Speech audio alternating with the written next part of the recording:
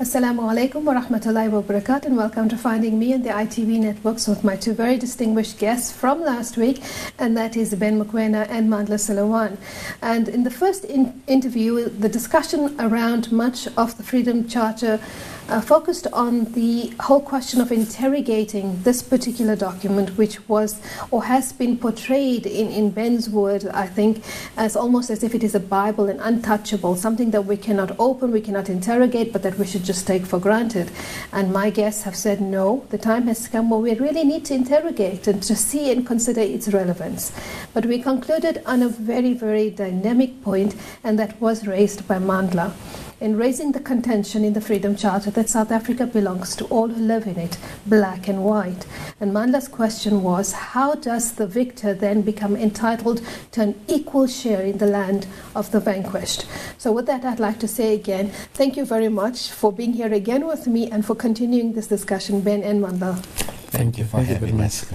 Okay, so Mandla, you ended on a very, very dynamic point. But I'm going to give Ben a chance to come in here, because in the book, when you raise this question of South Africa belongs to all who live in it, black and white, and as you clarified, why include those specific race terminologies and not say all South Africans, and then interrogate this question of who are all South Africans at a more appropriate time.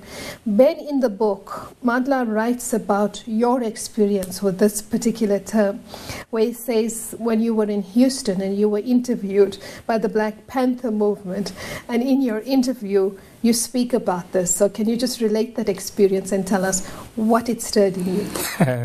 Mandla likes that because you see what actually happened. I had gone to the United Nations to speak at the United Nations, and it was at that time when the anti-apartheid movement was growing in the United States. So I was invited to tour Houston, and I was hosted by the Black Panther movement. I went on a radio show at 12 at night, and I said, how do these Americans operate 12 at night? Who's going to listen? Who's going to listen?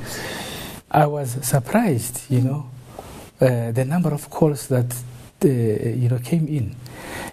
But what basically happened was that, as Mandla says, until I said South Africa belongs to all who live in it, everything was fine.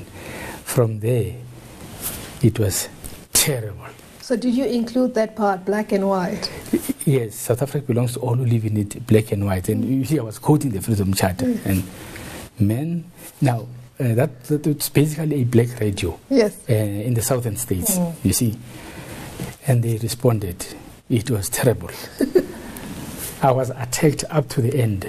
But one particular caller that I can never forget said to me, it is people like that Ben Mokoena there and his leaders in the ANC who sold us out to slavery more than 500 years ago by saying that South Africa belongs to all who live in it. It was a terrible experience. So I went back to New York, and I told a leader of ours, Naum Numzan, about this. And then he said to me, Ben, what happened? Why did they become hostile? I told him what I said. He said, oh, man, Ben, you made a mistake. You shouldn't have said that, man. Black Americans don't want to hear that. They don't want to, they don't want to hear that. South Africa belongs to all who live in it. But of course, he then said, no, well, it's my mistake, meaning his own mistake. I should have briefed you. I didn't brief you. So, yeah, basically that's the story. Yeah, but Mandla, you raised that particular comment to say that why not say it to that particular audience if it is an ethical principle, if you believe in it. In other words, they were playing a particular tune, a certain narrative, a certain soundbite for a particular audience and another soundbite for another audience. And that's your whole question, is that if that is the case, that means it's not an ethical document and it needs to be interrogated. No, absolutely, because my point is that if you are going to make that statement and you believe in it, you believe it's the correct principle, then you should say it wherever you are. You don't pick and choose whom you say it to. But over and above that, you must then accept that you will stand and fall by your beliefs. You don't articulate your beliefs only to the extent that they allow you to stand upright, and when they force you to the ground, you abandon them, because then we're not dealing with principle, we're dealing with convenience. And then, but if you look at that is the start, the founding charter, or the founding document of the ANC. And in the seminar that I attended, where both of you spoke about, there was a comment from somebody in the audience who said that this particular aspect of the Freedom Charter, much of it is actually a sellout. It is a selling of principles, it is an abandoning of the struggle. And from the moment that the ANC adopted this, the comment, of course, from the floor was that it shifted from a liberation organization to a civil rights movement. Do you feel strongly about that? Well, I want to be a little bit more nuanced than that. There are aspects of the Freedom Charter which I think we can't fault. Right. Where the Freedom Charter calls for equality of everybody, I don't think we can fault that. Where the Freedom Charter says the doors of learning and of culture shall be opened to all, as a matter of principle, I don't think we can fault that. We can debate about whether they have done that now that they are ruling the country. That's a separate debate. Yes. But the issue about saying South Africa belongs to all who live in it, I have argued at the seminar that you are referring to, that if one analyzes the arguments that the ANC advances in trying to justify that position, the arguments actually work in the opposite manner. They don't work in the intended manner, because they tend to show that they tend to reveal the sell-out nature of the document rather than convince you that what was said was correct. I mean, for instance, an example I made was where one ANC guy says the statement meant South Africa doesn't only belong to white people, it also belongs to black people. It seems to me that in order to make that statement, you must accept that the liberation movement did not believe that South Africa belongs to black people in 1955. But now, if they developed the Freedom Charter thinking that South Africa does not belong to black people, but that white ownership of South Africa is a settled matter, then of course that statement is a sellout position, much worse than we imagined before. And so that's the whole position then. Instead of fighting for liberation, it's about fighting for inclusion, isn't it? Absolutely, absolutely. And you see, the position was articulated by Kenneth Kaunda in the 1980s already, as I indicated at the seminar, that the ANC is not a liberation organization, it is a civil rights movement. Now, I've never shared that view. I didn't agree with Kaunda when he said that. But what I am saying is that if people give away the land in the way that it has been given away in South Africa, then it is easy to understand why other people would say you are not a liberation organization, you are a civil rights movement. It's easy to understand that. And I think, Ben, you write much on the economic aspect of the Freedom Charter from what I've read so far in the book. And you speak about basically the people shall share in the country's wealth, and the other aspects where you speak about also about the economy and how you understand it. Now, the people shall share in the country's wealth. The question that you raised about managing the wealth, considering after liberation and how you view this, what do you find, or what do you critique about this particular aspect of this particular term in the Freedom Charter? That the people shall share in the country's wealth. How do you understand this, and how do you feel it's reflected in the Charter?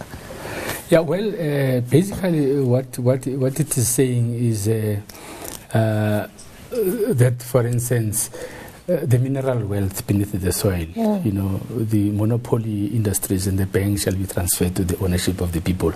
So what that has been understood, and I think that's what it means, is that these things are going to be nationalized. Yes. Right? But as a matter of fact, they haven't been nationalized, you know. And I am not insisting on nationalization. But you see, the problem is that the Freedom Charter is the Bible of the ANC. Now, so when Julius Malema then says, no, but you guys are not living up to the Freedom Charter, and then they chase him away, he says, no, you must nationalize the banks, you must nationalize the monopoly industry, and so on and so forth. All that Malema is saying is live up to your document, you know. So those are some of the things that I am raising in the document. But of course, I also point out that some aspects of the things that are being proposed there, you cannot apply them if you are committed to a capitalist society. You see, you don't call for the nationalization of the banks, but you are not talking about transforming the society fundamentally. Because nationalization has always been associated with the process towards the construction of socialism. Now, if you're not going to do that, I will question you and I'll say to you, but why are you nationalizing the banks? What for? Because you are committed to a capitalist society.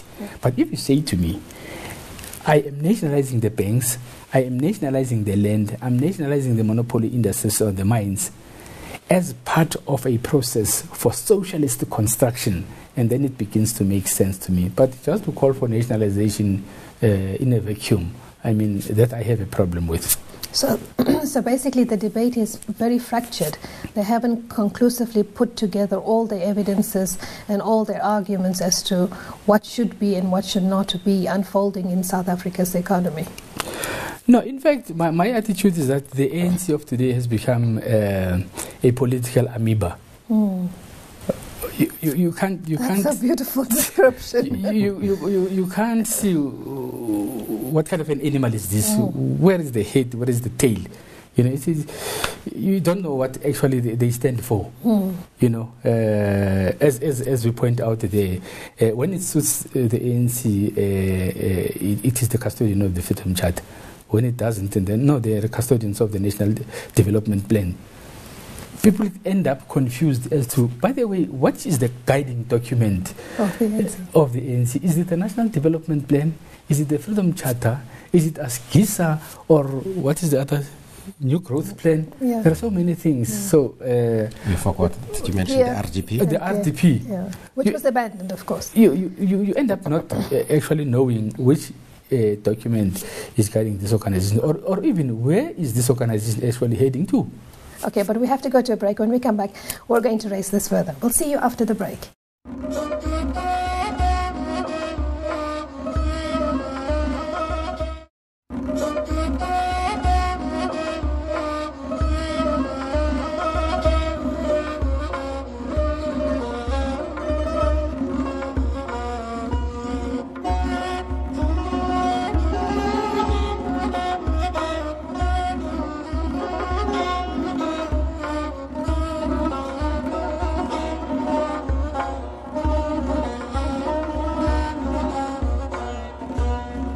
Assalamu alaikum wa rahmatullah, and welcome to the final segment of Finding Me in the ITV Networks, the second interview with my guests Mandla Seloane and Ben Mokoena.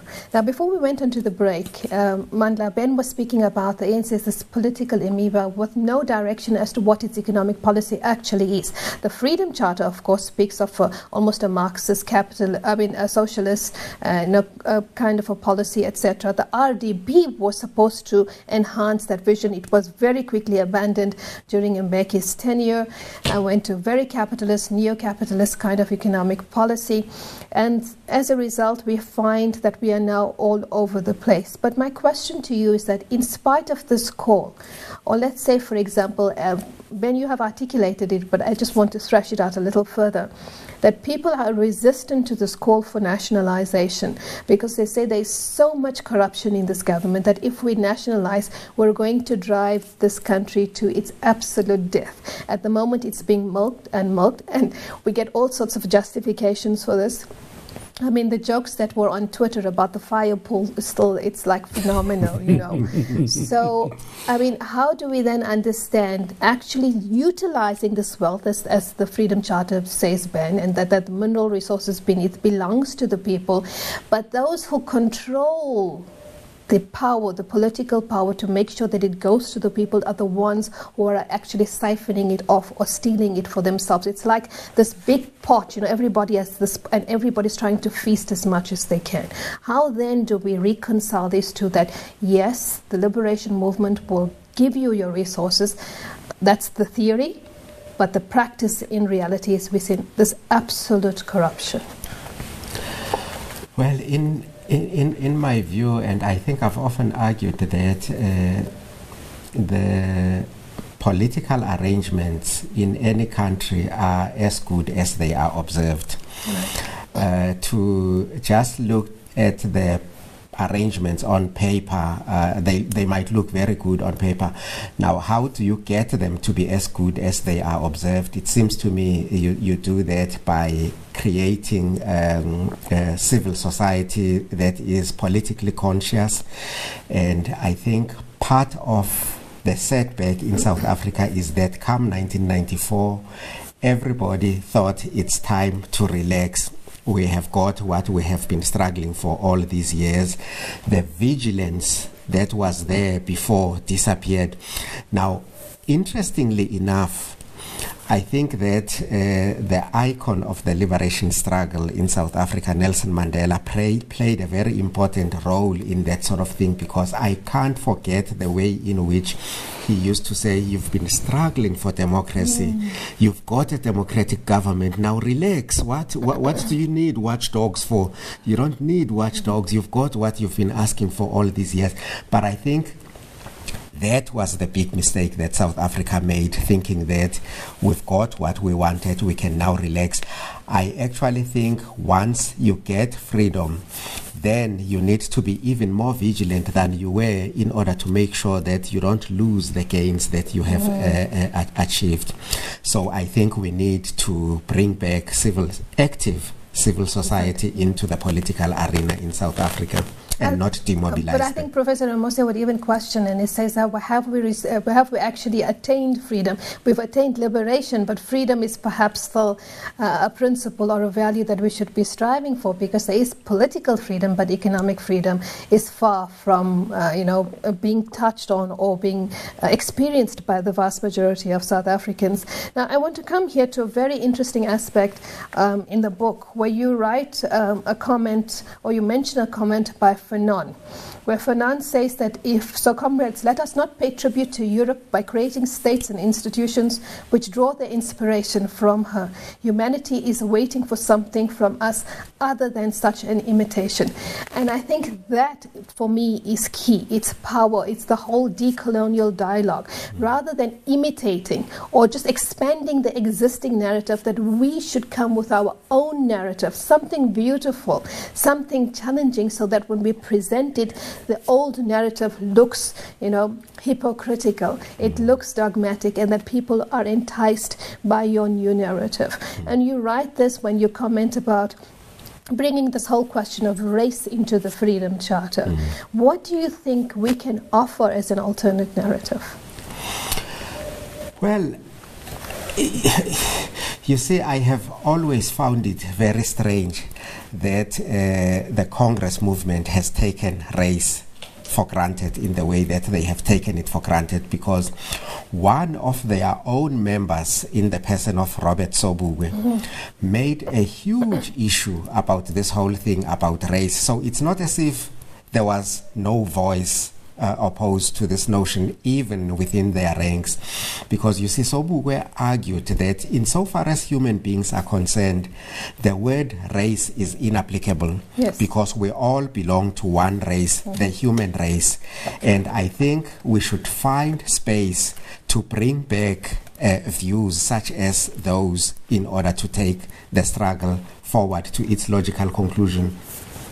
And I think Sobukwe made a very important point because his argument was multiracialism is racism multiplied. Yes, I agree. So by creating a racial consciousness, are we not negating the very objectives that we have struggled for? My submission is that we are. Of course, and certainly I would agree with that. And seeing that we're coming towards the end part of this discussion, Ben, I'd like to get your comment about the housing, because you write a specific part or chapter, you relate to the question on housing, that everyone is entitled to housing, and we consider the landless movements in South Africa, the shack dwellers, the shack dwellers movements. If you look at what's happening in terms of the resettlements, it's almost as if people are reliving this forced removal, of what was happening in apartheid is now happening again. I mean, in the Sunday papers, there was this discussion of all those the shack dwellers who were moved by Sanbrail in Cape Town. Today, I mean, the situation is still as bad and as pitiful as it was. So if you look at what is happening in practice in South Africa and what the Freedom Charter says, what are your observations? Well, the Freedom Charter says there shall be housing, security and comfort.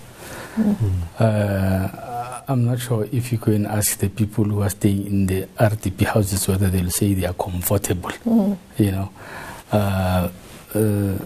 I'm sure in your house there is a big wall there because there's no security. Yes. You have to say people are moving into gated communities. We have to create security for ourselves. I mean, it's a huge problem. But what hurts me about the question of housing, I mean, if you look at monies that are being wasted in South Africa, it is said that about 400 billion rand has been wasted in the government since 1994 in the form of what do they call it? Abuse and corruption. Yes. Yeah, corruption. Yeah. This expenditure, illegal expenditure, 400 billion. Now, if that money had been used properly, how many houses could you have built? We wouldn't be having all these problems. During rainy seasons, during rainy seasons, it's terrible what we see in the shacks. People, water comes straight into the houses of people. They lose everything because of rain. And we have got 400 billion that is being wasted in government. So, but then where are these voices? Because, I mean, at each election, year in and year out, the ANC is still getting a huge percentage in terms of the voters. So, Mandla, does that come to your point where people have actually relaxed? Or are people afraid to question themselves because now we're questioning a black government and it's no longer a white government? So it's about looking at ourselves in the mirror. What is it? Partly it is, but there's another dynamic which I think we should factor in. Whereas it's true that the ANC receives what seems to be an increased majority with every election, except of course the last election. But the reality of the situation is that the majority they receive is on a reduced base. Because what we are finding is that more and more people are voting with their feet instead of participating in the ballot. They don't go to the ballot at all. The protest. Now, part of the problem is that people are disillusioned. They are asking themselves, vote. What for? What difference has it made in 21 years? Now, I think one wants to factor that in saying that people are increasing their support of the ANC. I don't think they are. Okay. Yeah. But we're coming to the end. So, Ben, I want to take a parting comment from you because I have one last question for Mandla. So what would you like to say? My parting comment is just an emphasis of the fact that the Freedom Charter, a very important document that has played a very important role in the mobilization of people. However, it is a reflection of ideas of people who lived at a particular point in time. And times have changed, and that the Freedom Charter has to be relooked into, and that it must be put out in the public for debate. Thank you. Now, Amanda, your last comment, because I didn't get to talk at all about your book, Without Fear or Favor, Political Essays, and your opening chapter here is on Biko. Is Biko and the consciousness that he created something that has stimulated you and has then, challenged you to think and look more deeply in what the Freedom Charter says it is? Is it something that has informed your debate, and what is your parting comment about Biko and about the situation in South Africa? Yeah, indeed. In fact, I think a good way of answering your question would be to refer you to a chapter I wrote in another book, which we produced in commemorating the 30th anniversary of Steve's death. Now, what I do in that chapter is I say basically this is Mandla Selewane before he met Biko. Now look at him. This is what he looked like before he met Biko. And then this is the Mandla Selewane that you see now after he fell under Biko's influence. Indeed, Biko was a huge influence on my thinking because politically I was conceived, born and bred within the philosophy that he espoused, and it continues to influence my way of thinking in many, many ways, in many, many respects. And do you think Biko is alive in South African society? I think he is very much alive, and I actually find it very interesting that there was a period when everybody was saying black consciousness is a thing of the past. But more and more I find these days people saying, let us rethink this whole thing. Shouldn't we ask the questions that Biko would have asked if he were alive today? I find that more and more that space is being opened up once again. Okay. So he is still very much alive. And as a parting comment? Well, as a parting comment, in introducing myself, one of the things I said was that I would like to be seen first and foremost as a researcher, and my parting comment is that think and think for yourself. That would be my parting comment. So thank you very much to both of you, and I think that actually espouses Biko's philosophy, where he spoke about freeing the mind from oppression, because it is not only about the body or about political enslavement, but it is about mental enslavement as well. So till we meet again, fi amanillah, wassalamu alaikum wa rahmatullah.